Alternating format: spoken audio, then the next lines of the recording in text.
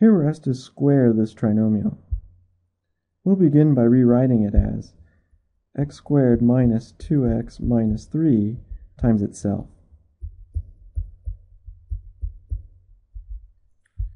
To do this, we're going to distribute x squared, negative 2x, and then negative 3. X squared times x squared is x to the fourth. X squared times negative 2x is minus 2x cubed. X squared times negative 3 leaves us with minus 3x squared. Next, we'll distribute negative 2x. Negative 2x times x squared is negative 2x to the third. Negative 2x times negative 2x leaves us with plus 4x squared. And then negative 2x times negative 3 plus 6x.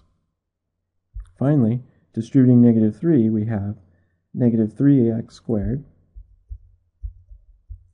Negative 3 times negative 2x leaves us with plus 6x. And negative 3 times negative 3 is plus 9. After we multiply it out, we then combine like terms. I'll bring down x to the fourth. Notice here we have negative 2x cubed minus 2x cubed.